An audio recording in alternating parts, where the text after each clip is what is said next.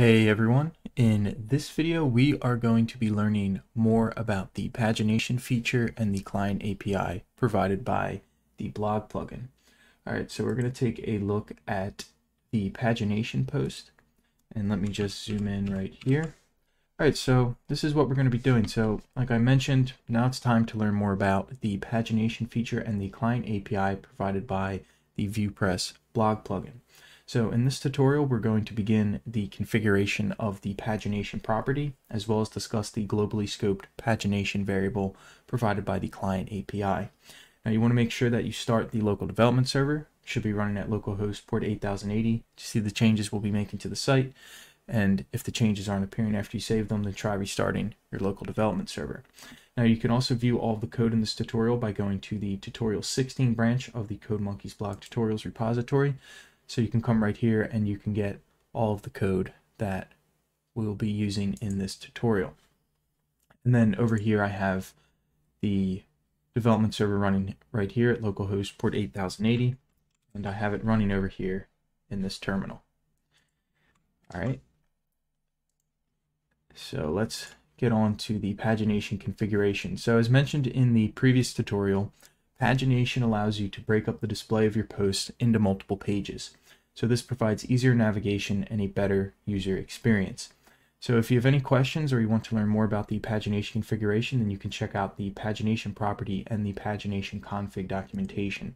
So you can come right over here to this link, look at the pagination property, and to look at the pagination config, you can come right here to the documentation for that.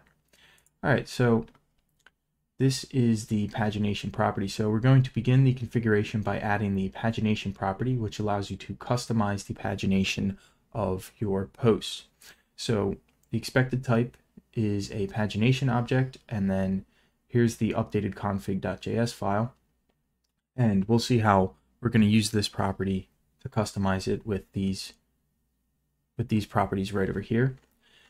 All right, so what we want to do is we want to add this right here to our config.js file. So over here, and let me just close out this terminal. So over here I have the config.js file open, and what we want to do is we want to come down right here underneath this property, and we're going to type pagination, and then we're just going to give it an empty object to start with. I'll format the file and then save it. All right, so now we've added the pagination property, and then inside of this object right here, we'll be setting all of the customization for our pagination object. All right, so now let's look at the length per page. So next we'll add the length per page property, which sets the maximum number of posts to display per page. So the expected type is a number, and the default value is 10. So when the number of posts is greater than the length per page value, the blog plugin will generate the necessary pages to display all of the posts. All right, so the blog plugin does this by adding this right here. So it adds page/n/ onto the end of the entry page, where n represents the number of the page. So the second page in the paginated list of pages would be page/2. All right, so if you remember from the previous tutorial, the VuePress tutorial 15 blog plugin, the entry page is set by the path property, which is given a value of post. So if you come over here, you can see right here we have this path property, which we gave a value of post to. And so this means in our case, the blog plugin will generate pages with the following format. So we have this post/page/n, where n once again represents the number of the page. And then we also created the following posts in the post directory in the previous tutorial. So we created this example page 1, example page 2, and example page 3 posts. So we have all of those posts, and then we created those inside of our post directory right here. So these are the files right here that we created in the previous tutorial. And since we only have 3 posts and the default value for length per page is 10, the blog plugin won't generate any more pages. And you can test this by attempting to navigate to the following page. So if we come over here, and if we attempt to navigate to this page right here, you can see that we don't have a page 2 right now, because the default value is 10. right? So to demonstrate the generation of pages, we can set the length per page to have a value of 2, and then here's the updated config.js file. So if we come down here, what we want to do is we want to add this property right here to our pagination property. So inside of this object, we're going to come down here and we're going to set the length per page, and then we're going to give that a value of 2. Format the file, and then we'll save it. All right, so now that we've added our length per page property, we gave it that value of 2. If we come over here, we should now be able to navigate to the following page. So we can click on this link right here, and now you can see that instead of getting that 404, we get this page. All right, so this would be page number 2. So this is our post/page/2, and we go back to the first page, which would just be our entry page, which is posts. All right, and let me just close out of this local host and we'll just work with this one. All right, so updating the length per page. So in a future tutorial, we'll be updating the value of the length per page to be 5, which is the current value being used by the blog. So if you came over here and if we went to the all posts on the blog, then you can see that we have 1, 2, 3, 4, 5 posts per page here, right? And then you can see how we can navigate to the next one, and it is 5. So this is our length per page in the blog currently is a value of 5. So in a future tutorial, we'll be setting that. Now let me just go back to the VuePress pagination, and we are on length per page. All right, so we've added that. Now we're going to talk about the layout property. So now we're going to add the layout property, which is used to specify which layout component to use for the pagination pages, except for the entry page. So our pagination pages was like I just showed you in that all posts link. So that would be the pagination pages, the pages where we can paginate through the our different pages there. All right, and then the entry page uses the index post layout component, which we set in the previous tutorial. So if you come over here and we're on the post right here, you can see how this layout here, it's just this, it's just the background color that we set, and then it has the footer. Now if we come over here, and if we go to our second pagination page right here, you can see how we also have this nav bar up here, and then we have our footer down here, and then just the background color that we set. So this, our second pagination page, is currently using a different layout than our entry page. All right, so here for the layout property, the expected type is a string, and the default value is this directory pagination or layout. So since we haven't created a directory pagination layout component in the layouts directory, the layout property uses the other default value, which is the layout component. And in our case, the layout component is provided by the default theme.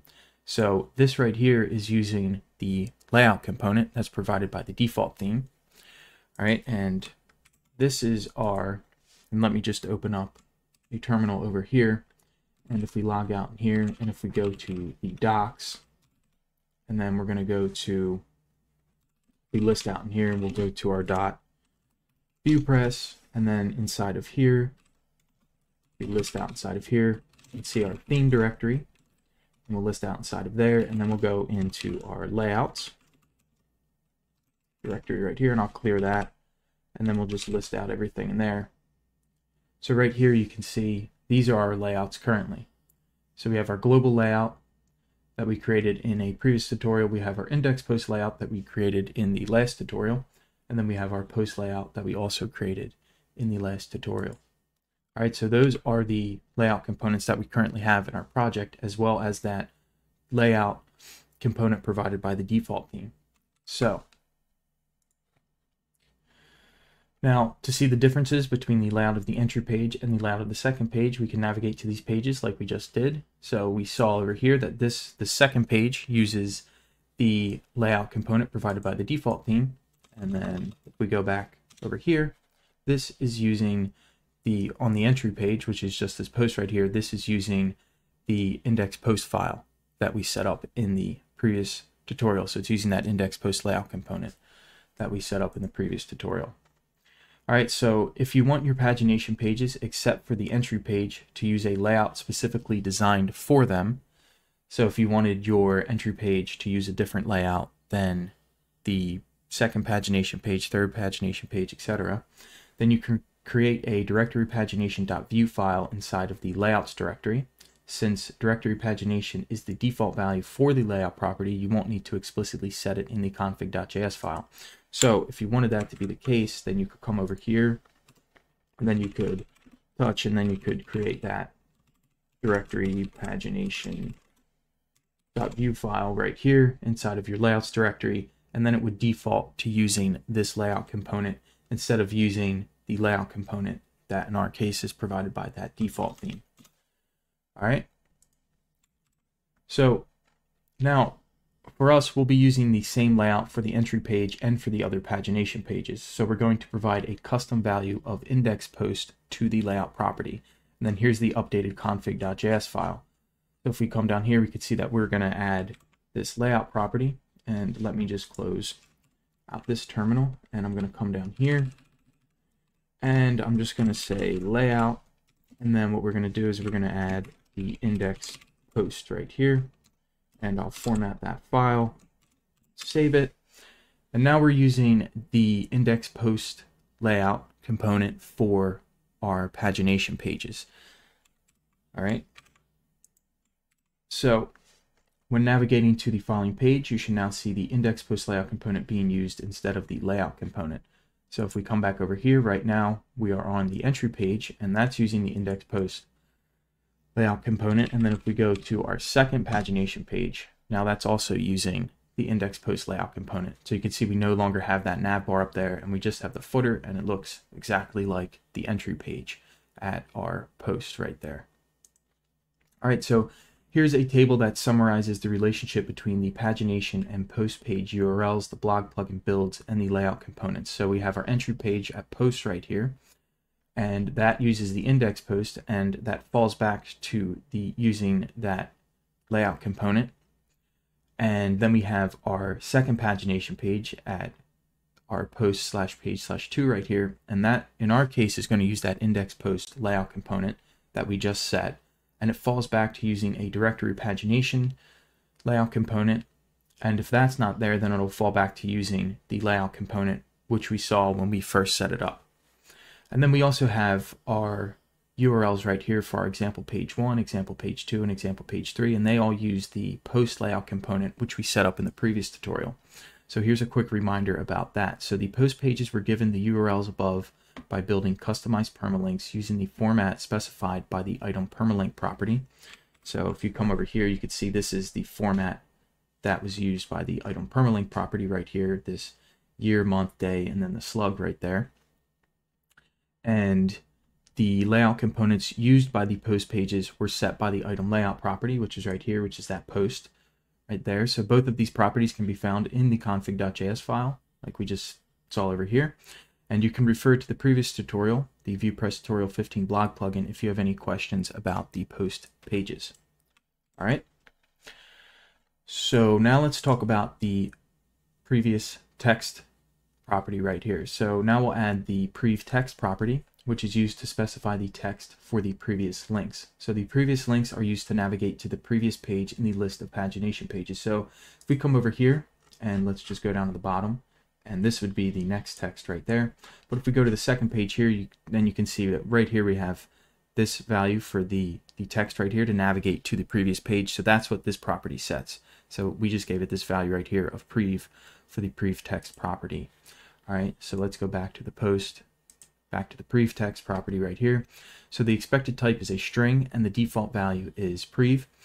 And we'll be using the default value of prev for the prevText property, so we don't need to explicitly set the property. However, we're going to explicitly set it because this gives us a quick reference to the property and its value. And now it's also possible to use a custom value for the prevText property. For example, you could use a value of older, which you would have to explicitly set in the config.js file. All right, so here's the config.js file, the updated one after we add the prevText property. So we're going to come over here, and what we're going to do is we are going to come down here, type in prevText, and then we're just going to give it this value of prev, and then we will, let me just fix this real quick, and then we will format the file, save it, and now we have our prevText property set.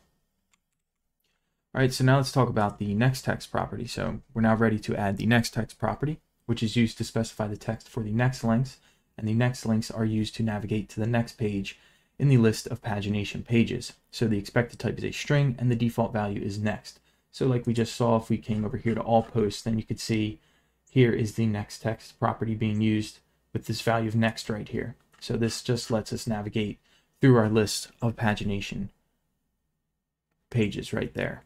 All right, so we'll go back to the blog post, back to the nextText property. So we'll be using the default value of next for the nextText property. So we don't need to explicitly set the property. However, we're going to explicitly set it because this once again gives us a quick reference to the property and its value. And it's also possible to use a custom value for the nextText property. For example, you could use a value of newer, which you would have to explicitly set in the config.js file. All right, so here's the updated config.js file. And we're just going to add our nextText property and give it that value of next. So if we come over here, we're going to type in nextText, and then we're just going to give it the value of next. Then we will format and save that file.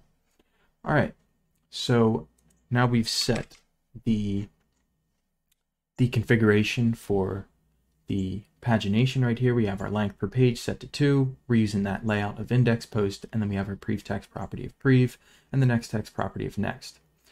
All right, so we're now going to take a look at how to use the client API to access the pagination data in the layout components used by the blog plugin. All right, so the client API uses globally scoped variables, which means you can access these variables from any component as well as in Markdown files when using Vue. And you could check out the using Vue and Markdown documentation if you're interested in how you can access these variables inside of your Markdown file. So you can come over here and take a look at this documentation. All right, so the client API provides the following globally scoped variables. So it provides this pagination variable, a front matter key, and this service right here. And we'll be focusing on the pagination variable in this tutorial. Now, if you have any questions or you want to learn more about the client API, then you can check out the client API documentation right here. So this has the pagination right there, it has the front matter key and the service right there. So that's the documentation for the client API. All right, so we're going to be taking a look at the pagination variable. So we're going to discuss each property the pagination variable exposes, as well as demonstrate how to access the properties in the layout components. Now, to get a better understanding of the pagination data, we're going to log each property to the console, and the logging will be added to the created lifecycle hook in the script tag. And to view the data in the console, we're going to inspect the browser, then go to the console tab. Now, if you have any questions about the created lifecycle hook, then you can check out these resources right here. So this is the documentation for the created lifecycle hook for Vue 2. And then we have an introduction to Vue lifecycle hooks right here. So you can check out this post right here on lifecycle hooks used in Vue, and you can take a look at the created hook. All right, so now a little warning down here is this null pagination. So if you access the pagination variable at a route which doesn't match any classification, so i.e. the route isn't a pagination page, then the value of the pagination will be null. This means when developing layout components, you should check if the pagination variable has a value of null before using the variable. All right, so basically what we're saying here is that on this page, we're going to have a pagination variable because this is a pagination page. And same thing with our entry page right here of post, it's also going to have a pagination variable. It won't be null. But if we went to the home page, it would be null here since this isn't a pagination page. All right, so let's go back to the entry page now. All right, so now let's talk about pages. So the pagination.pages property is an array of objects where each object contains data related to post pages that are accessible on the current pagination page. All right, so since the pagination.pages property contains data related to post pages that are accessible on the current pagination page, the data of pagination.pages will be different depending on which pagination page is being viewed. All right, so to make that clearer, if we go here on the blog to all posts right here, so this is a pagination page, And then each one of these is a post in our pagination pages, right? So we have our pagination post right here. We have this blog plugin post. So inside of that pages object, it's going to have data for this pagination post right here, this blog plugin post right here, and then the rest of these posts right here. And then once we go to the second pagination page, the pages object inside of here is now going to have data about this post, this sticky footer post, and then the rest of these pages right here. So you can see as you paginate through, the data that's within that pagination.pages property, that's going to be different depending on which pagination page you're currently on. All right, so let's go back to the pagination post and back to the pages property. All right, so to see the differences between the data, we're going to look at the entry page and the second page, which in our case is also the last page. So here are the links to both the entry page and the second page, and over here we're already on the entry page. Now, let's add the code to log the pagination.pages property in the layout component, which in our case is being used by both the entry page and the second page, i.e. that index.post.view file. So both our entry page and our second page here, they're both going to be using the index.post.view file. So this is what we want to set right here. So if we come over here, what we want to do is we want to open up our index.post.view file. So go to index.post.view, and what we're going to do is we are going to just get out of that, and what we're going to do here is we're going to export default, and then we are going to use our created lifecycle hook right here, and then what we want to do is we want to type out this console.log, and let me just copy this right here. We don't have any typos. All right, and now let me just format the file and save it. All right, so quick note down here is that if you're using different layout components, let me just make this bigger right here. So quick note is that if you're using different layout components, so if you're using different layout components for your entry page and the other pagination pages, then you'll need to add the logging of the pagination.pages property to both of the files. So if for your other pagination pages, if you were using that directory pagination post, or the, so if you come up here to the layout, if you're using that directory pagination layout component or this layout component, then you'd have to add this logging to those files to see it. All right, so let's go back to the pages right here. All right, so you can see right here that we just added our created lifecycle hook, and now we're logging the pagination.pages property right there. All right, so after, let me go up here, right up here. So after adding the above code to the index.post.view file and navigating to the entry page, the console should log an array of page objects with the following data. All right, so this is the pagination.pages property for the entry page. So if we come over here and if we inspect and then we go to the console, what we should see is our pagination.pages right here, which is an array. So here is what we've logged out right here. So we have all of these properties inside of here, and we have our two values right there. So this is what you should be logging out for the entry page, which is for that post URL right there. All right, so this is just that, all of that data right there.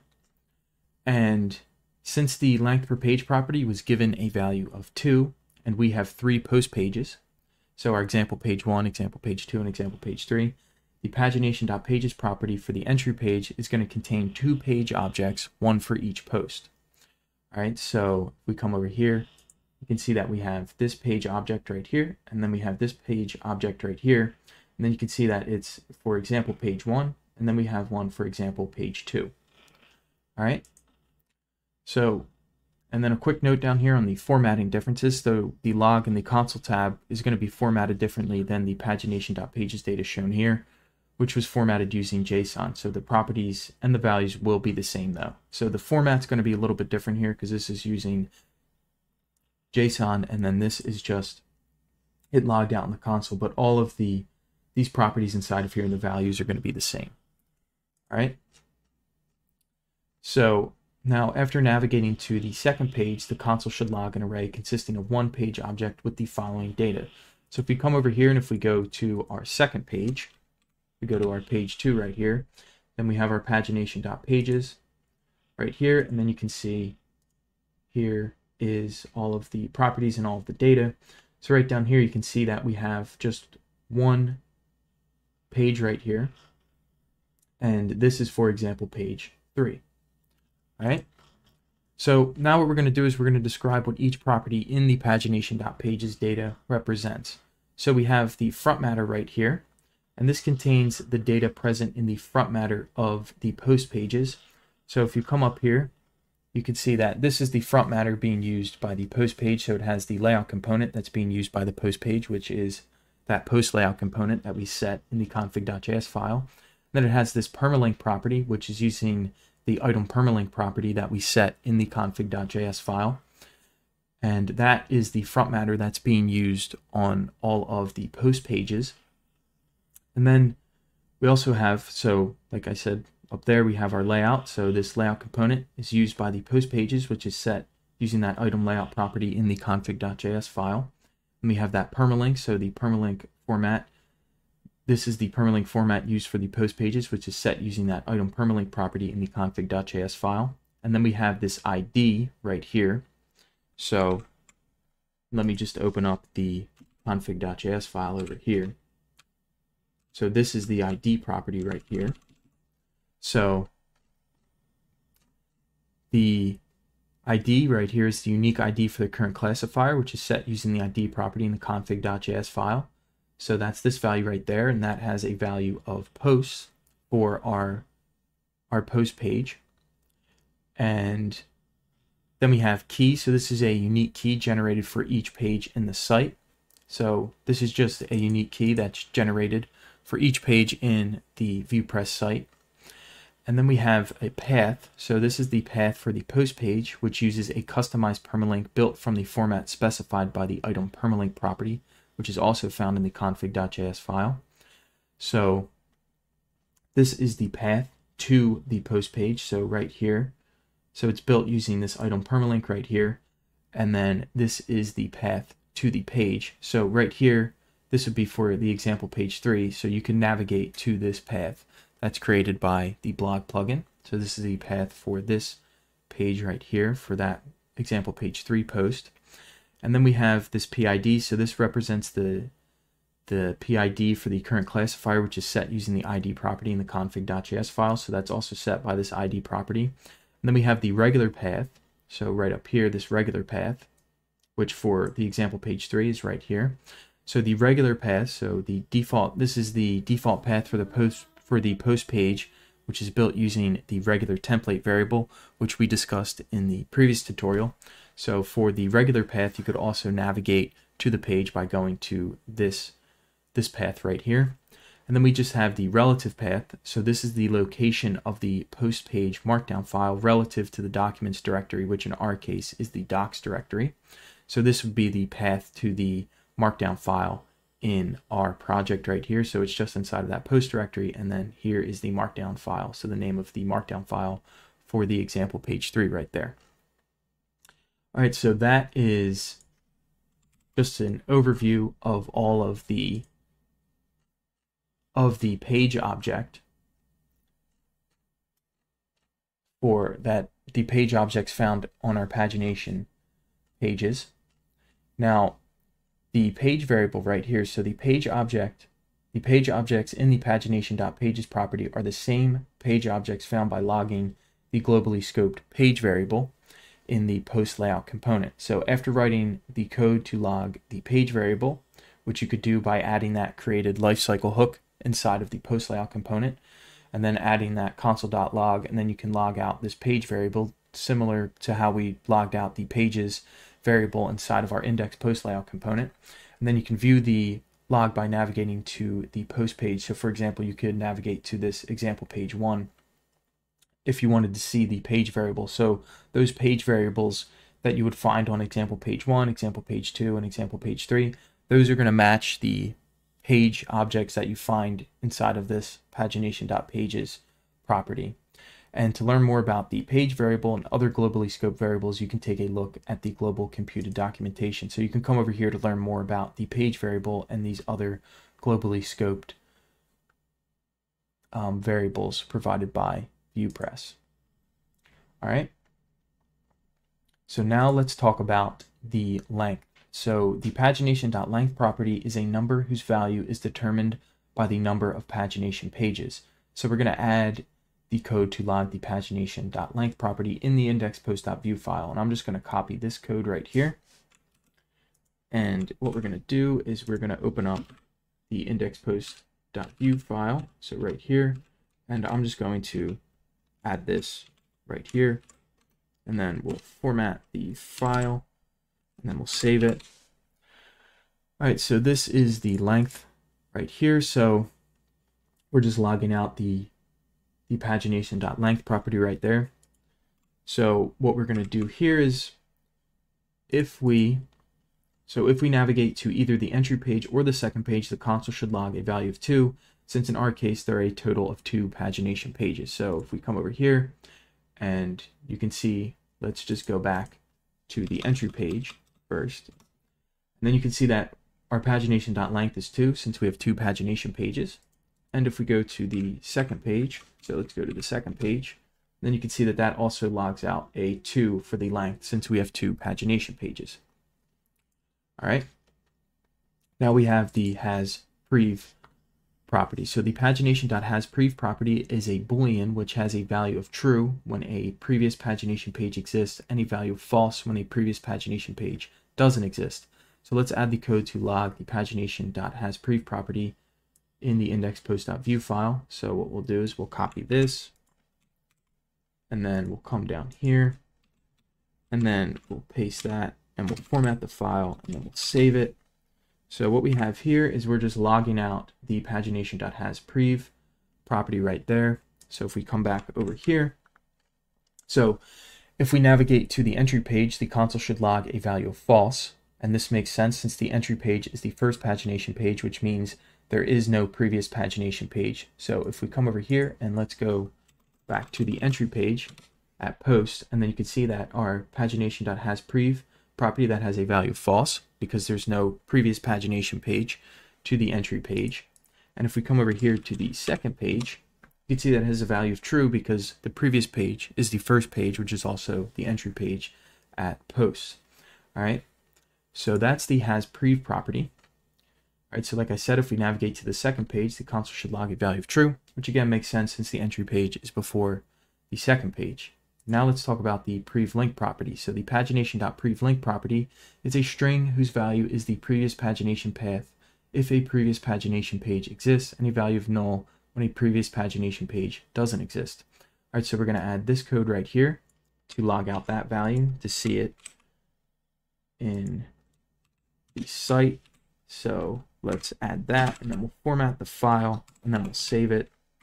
And right here, we're just logging out this pagination.prevLink right here. So we're just logging this value out right there. We just space this out a little bit. All right, so right here, we're just logging out the prevLink. So let's go here. We're just going to open this up again. And if we navigate to the entry page, the console should log a value of, that's for the next one. So let's go back up to prevLink. So if we navigate to the entry page, the console should log a value of null. And this makes sense since the entry page is the first pagination page, which means there's no link to a previous pagination page. So if we come over here and if we go back to the first page right here, you can see that for pagination.prevLink, we get a value of null. And then if we navigate to the second page, the console should log a value of post, which makes sense since the previous link before the second page is the entry page, which has that path of post. So if we come over here, we go to our second page, then you can see that our pagination.prevLink has that value of post right there. All right, so now let's talk about the hasNext property. So the pagination.hasNext property is a Boolean, which has a value of true when a pagination page exists, after the current pagination page and a value of false when a pagination page doesn't exist after the current pagination page. All right, so let's add the code to log the pagination.hasNext property in the indexPost.view file. So I'm just going to copy this code right here. And let's go over here and we're going to paste in this right here, and we will format the file, and then we will save it. All right. So right here, we're just logging the pagination.hasNext property. And if we come back over here, so if we navigate to the entry page, the console should log a value of true. And this makes sense since there is a next page in the paginated list of pages, i.e. the second page. So if we come over here, we go back to our entry page at the post path, then we have this pagination.hasNext property right here, which has a value of true because we have that second page as the next page. Now, if we navigate to the second page, the console should log a value of false, which makes sense in our case since there is no pagination page after the second page. So if we were to come over here, and then if we go to the second page, then you can see that pagination.hasNext has a value of false, which makes sense because we don't have another pagination page. So if we went to page 3, for example, we would get a 404 because we don't have a third pagination page. We don't have enough posts to make a third pagination page based off of our lengthPerPage property that we set with that value of 2. All right, so we'll go back to our second page right here. And now let's talk about the nextLink property. So the pagination.nextLink property is a string whose value is the path of the next pagination page if it exists, and a value of null when the next pagination page doesn't exist. All right, so we're going to add this code right here to log out the value. So we're going to add this to the indexPost.view file. And if we come over here, and we're just going to paste this in, format, and then save. And right here, we're just logging out the pagination.nextLink property right here inside of our indexPost.view file. Now, if we navigate to the entry page, the console should log a value of this post page 2. And this makes sense since the entry page is the first pagination page. And in our case, there is a link to the next pagination page, i.e. the second page. So if we come over here, if we navigate back to our entry page, then what we're going to see is for the pagination.nextLink property, we have the /post/page/2. So this would be the link to the next pagination page in our list of paginated pages, which would be the second page right here. All right, so now if we navigate to the second page, the console should log a value of null. And this makes sense since in our case, the second page is the last page in the list of pagination pages, which means there is no link to the next pagination page. So if we come over here, and if we go to page 2, we're going to get a value of null for the pagination.nextLink property because, again, we don't have a third page in our paginated list of pages. All right. Now let's talk about the getSpecificPageLink property. So the pagination.getSpecificPageLink, this is a method that accepts a page number and returns the path of a pagination page. So the page numbers start at 0. So to get the entry page path, you need to provide a value of 0.